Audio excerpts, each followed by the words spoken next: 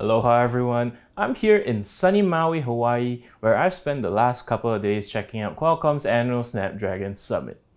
And what a summit it has been, with plenty of big announcements that will keep everybody excited to see what Qualcomm's got in store.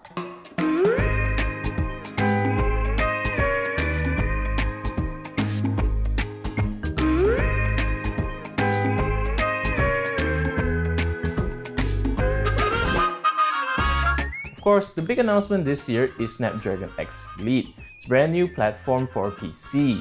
Qualcomm claims that it's not only the most powerful PC processor ever, but that it'll also offer the best-in-class performance, on-device AI, and multiple days of battery life as well. Snapdragon X Elite, built on the 4nm process, features Qualcomm's brand new custom Orion CPU cores. There's 12 of them in a tri-cluster arrangement, all running at 3.8 GHz with single and dual core boosts of up to 4.3 GHz. They certainly have big claims here, with Snapdragon X Elite apparently outperforming the likes of the Apple M2 and Intel Core i7-13800H, all while using less power too. I mean, just check out how confident Qualcomm CEO Cristiano Amon was when he announced Orion. Based on the announcement today, I'm very pleased to tell you that there is a new sheriff in town.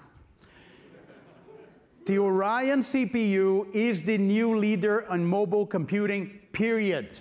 There's also a new premium integrated Adreno GPU here, capable of 4.6 teraflops of performance, with support for up to triple 4K external displays, while gaming looks to be on the cards too.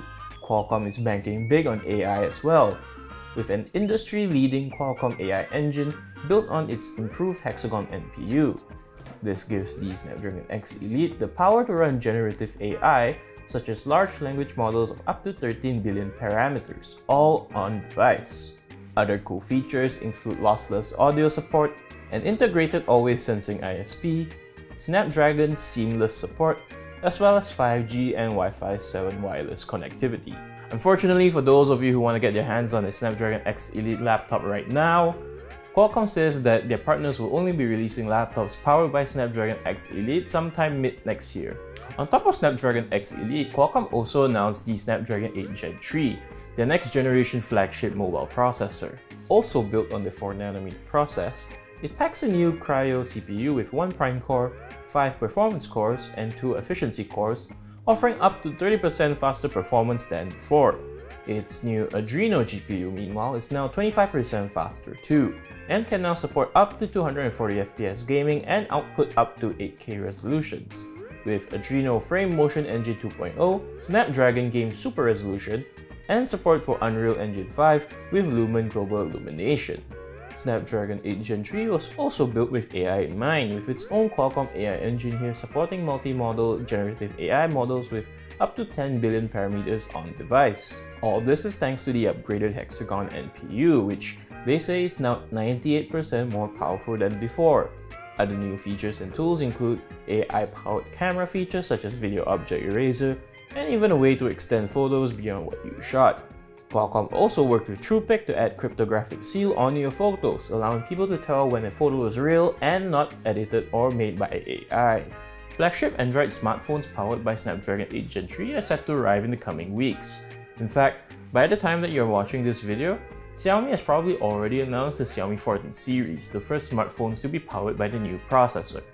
Lastly, we have Snapdragon Seamless, a new cross-platform technology that Qualcomm hopes will fix device connectivity issues, especially when you're using stuff from various different manufacturers. Qualcomm is essentially trying to bridge Android, Windows, and other Snapdragon-powered devices together, enabling their partners to implement Snapdragon Seamless onto their devices.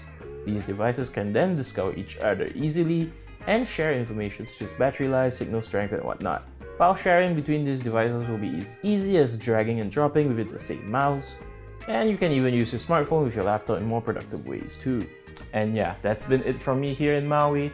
Now if you'll excuse me, I'm gonna go eat some ahi and sip on some Mai Tais down by the beach. This has been Raymond, signing out.